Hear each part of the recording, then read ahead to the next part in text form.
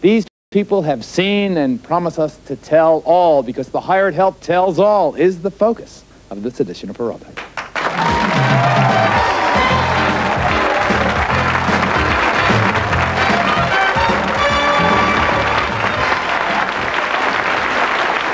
I also want to introduce Mike Walker. He's the gossip editor and the columnist for the National Enquirer. He's the guy who edits those 2 pages that everybody turns to first when they pick up the Enquirer. I want to start right with you, Larry, out in Los Angeles, joining us via satellite. You've heard all those stories that were so rampant a year ago. The king of rock and roll never died back in 1977, that it was all a charade so he could become a private citizen. Elvis is still alive. I know that you know from firsthand that that is not the case. Why? That's exactly right, Geraldo. In fact, that's the very introduction to our book. It starts at the funeral parlor in Memphis when I was asked by Vernon Presley to go and prepare Elvis's hair for his funeral. And you can imagine the shock. I mean, I'm sure you knew where you were that day. Most people do when they heard that Elvis died. When I arrived on the scene at the Memphis parlor to do his hair, it was 8 o'clock in the morning. There were thousands and thousands of people outside. It was hot and muggy. There were helicopters buzzing up ahead. I was led into a building by a dozen or so police officers, and they led me down this corridor. And I was thinking as I'm walking down, how am I going to do this? Is this real? Is this a nightmare? What? I felt like I was hemorrhaging inside.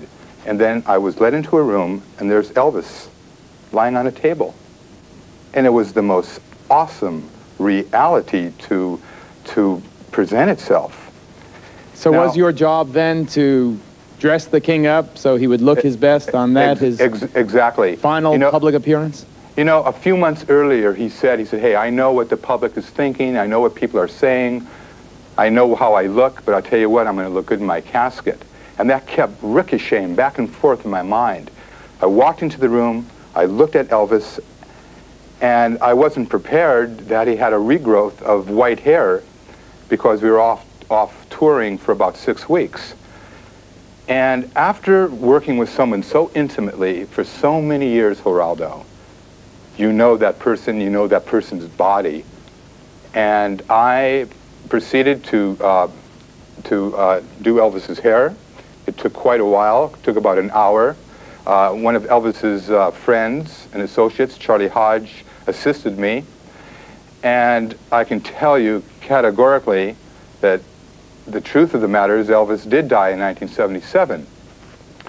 And so I can get a little bit of information. Geraldo, when she was on your program, did she speak about that picture in the National Enquirer that didn't look like Elvis? Oh, the woman who maintained that Elvis wasn't dead? The one that fabricated the story. Yeah, I don't even remember. I wasn't listening that closely. Well, you know, she quoted me in her book, and she said that I pasted Elvis's sideburns on, and she got that from Albert Goldman's book, which was ridiculous. Are you saying that, you know, just to make this, to go from the sublime to the ridiculous, Elvis really had white or gray hair? He had white hair. I dyed his hair black for many, many years. In fact, in 1956 is when he first started to dye his hair black. 56? 1956, yes, in Loving You. I wasn't working for him then. I started working for Elvis in 1964. But during all those years, I dyed his hair black. You know, he was concerned. You mentioned his appearance. Yeah. He was overweight. I mean, he was very heavy. He was Elvis was fat, well, he was bloated, Geraldo. Elvis had tremendous physical problems. He had glaucoma, he had hypertension, he had a spastic colon, and he thought perhaps he had cancer. Now, Mary Jenkins is here in our New York studio nodding her head. Now, I understand he was troubled physically, but tell us what Elvis's favorite snack was, Mary. What his favorite snack was: peanut butter and banana sandwich. I want to be right back because we asked Mary to prepare a sample of what Elvis liked to eat. Now, take a look at this. This is not what you call health food, though, is it? Oh, God. Now, you eat very many of these. Now, you're probably a great banana and peanut butter sandwich maker. But, Yeah, you can't I have too many of these. I didn't and eat still too be- many of them. What? But he just loved them. He did? Oh, Like, would yeah. he eat a whole bunch? Oh, my goodness, yeah. But the first time that I ever made some for him, that morning I walked into the dining room and I said, "You ready for your breakfast?" He said, "Yes." He said, "I got something new for you this morning." I said, "What is it?" He said, "Peanut butter and banana sandwich." I said, "What?"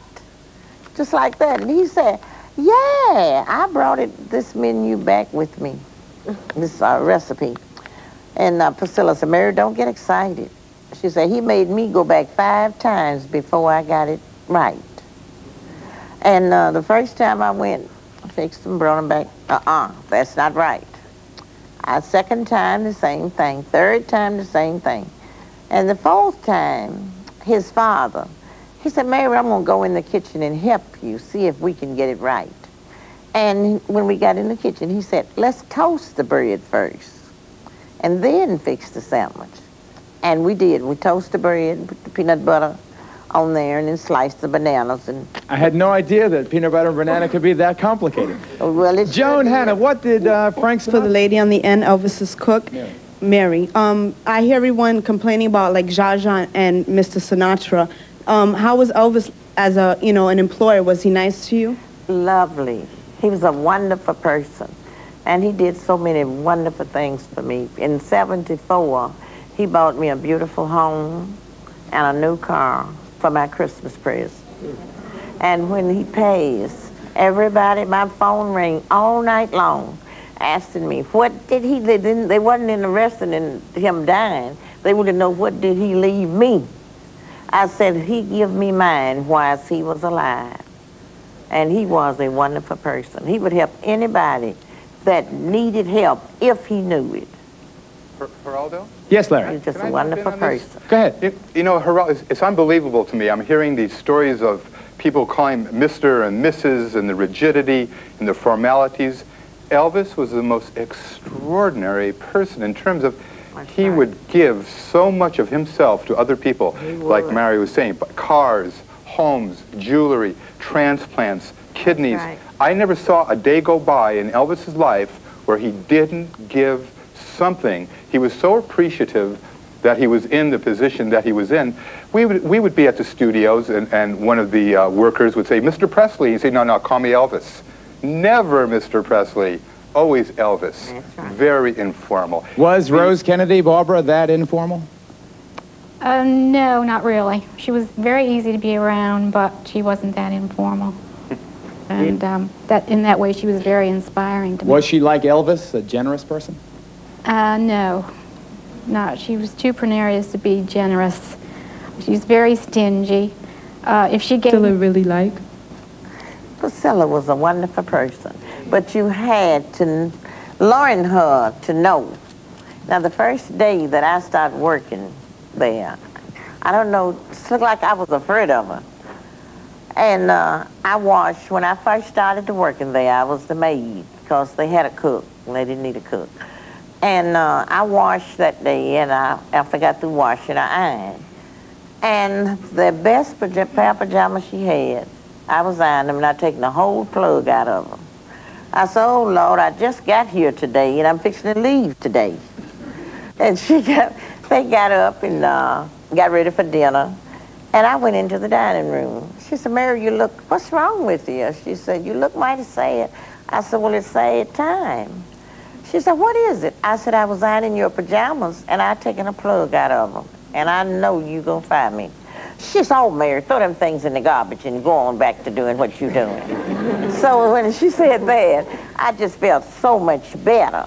I just felt like a new person. And from then on, I learned her. And the older she gotten, and the longer I stayed there, the better she was. And she's a sweet person. Okay, do you think... I have a question about Elvis. I've always wondered, how come he couldn't get good medical care? Larry? Yes. Why couldn't Elvis get the right doctors? Elvis had too many doctors. It was Yeah, really I knew tragic. some of them, too. He had, and not only did he have different doctors, but none of them were in touch with one another. He had drug prescribers. He didn't have doctors. Exactly. They prescribed medications to him, and the guy was really a victim of a horrendous situation. And remember, in 1977, and until now, we've come a long way. There was no Betty Ford clinic. People weren't revealing that they had problems with substance or alcohol or whatever. Elvis wanted to come clean. He was looking for a way to change himself, and he knew that stories were coming out, and that's why this book, If I Can Dream, came into being in the first place, because he asked me, and of all the books that have come out, this is the only book that has been authorized by Elvis, and I think it's a very important point. And in this book, he wanted people to know not only the great things about his life and his aspirations and his spiritual quest, but he wanted people to know the downside and his struggles and what he was going through.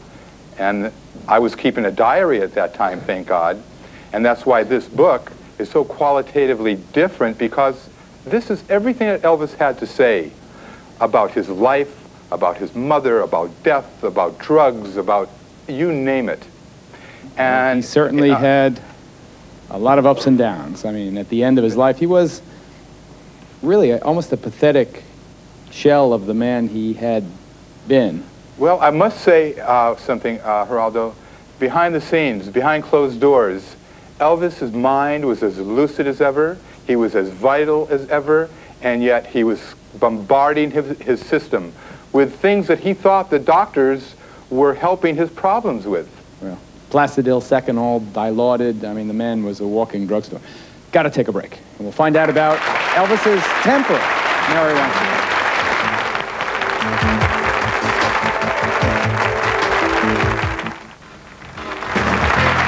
My beloved Millie has a question. What, Don? Well, once in a while when I see Geraldo having a little too many margaritas, he loves margaritas, I say, hey. Excuse me, next question. We'll have another question. Mary, do you ever dare to tell Elvis, son, you're not looking so good, why don't you seek some help, I love you and I hate to see you like that, looking like that. Don't you ever say anything to him? To Elvis? To Elvis? Well, I would do my part. I would do what the doctor asked all of us to help him to get on a diet, to stay on the diet that he put him on. But all of you probably knew that the doctors were killing him. I would have called the doctors. I would have said to the doctors, you all get out of here. And no.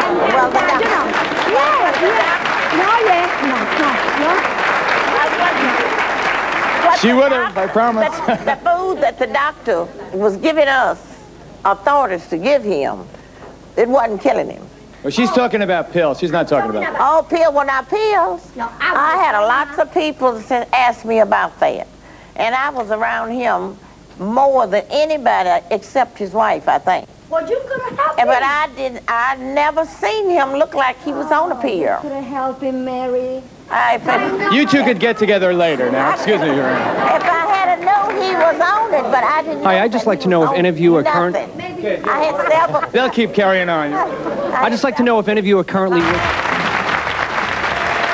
I want to quickly mention the three books that have already been published here. Well, I've got a minute left. Larry Geller, we mentioned If I Can Dream. Mary's book is Memories Beyond Graceland Gate. Fiona again?